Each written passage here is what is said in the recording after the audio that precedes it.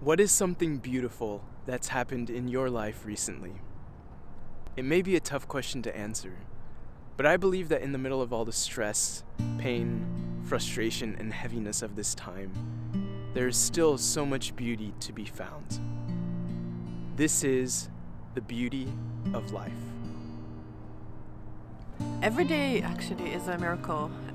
When you wake up and you realize that you're alive, it's a beautiful thing. Spending time with my grandchildren, especially the newest grandchild, 5-month-old baby girl. Our daughter learning how to talk. I would say the birth of our daughter. There you go. I think you're pretty nice. That's so sweet.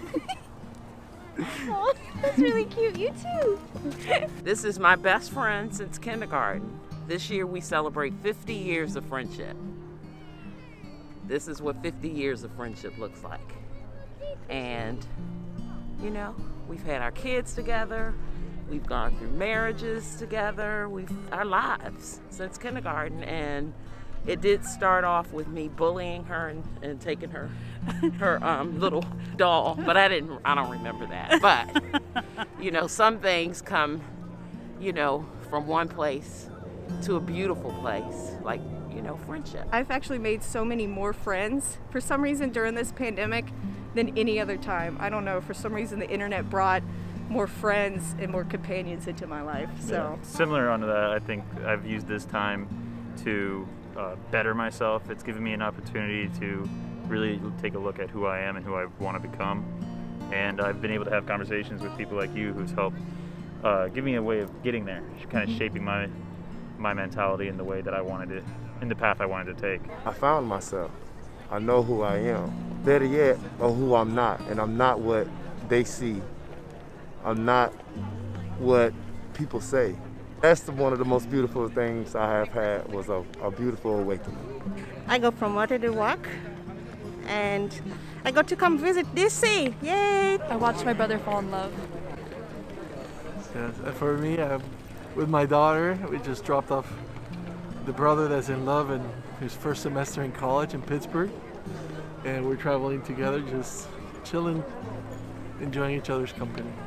I'm opening up a food truck soon, so that's been awesome. Kind of just the planning of it, and you know, talking to people about the food. It's mostly East African food because I'm from Kenya, so people are interested about the food, and it's very inspiring.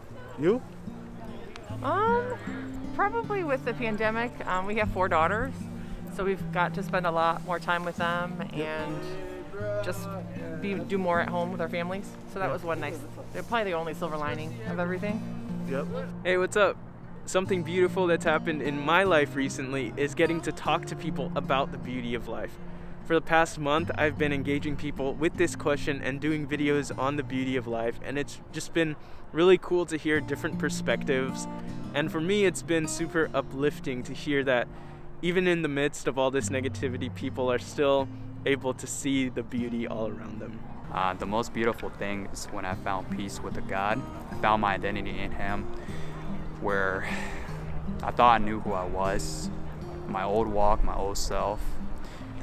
And when I completely let go of that and surrender that true identity and my rock, my foundation, made sense with Him and His Word.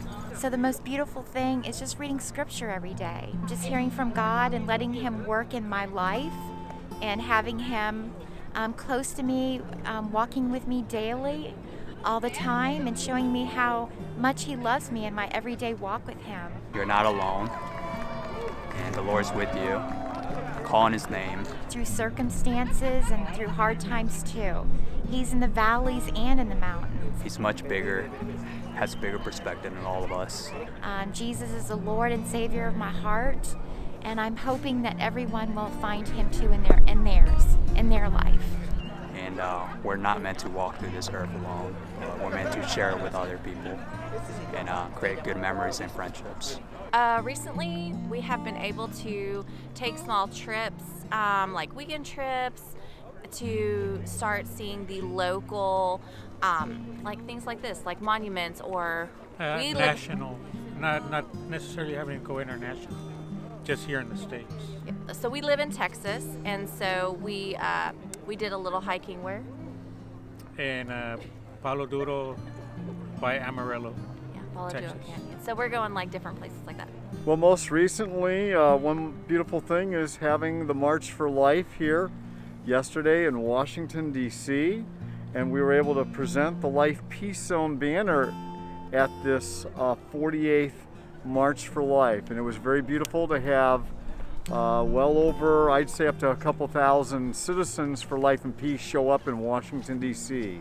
Life brought me here in D.C. I have an internship opportunity on the Hill, and I'm just so blessed to be at the center of democracy. I think just being here with my boyfriend and being able to experience life right now. When a traumatic event happened to me, and I was just lost and confused and didn't understand, and it was complex. But because I was so humbled and allowed myself to learn and grow from His Word, that completely changed my perspective. God bless you guys.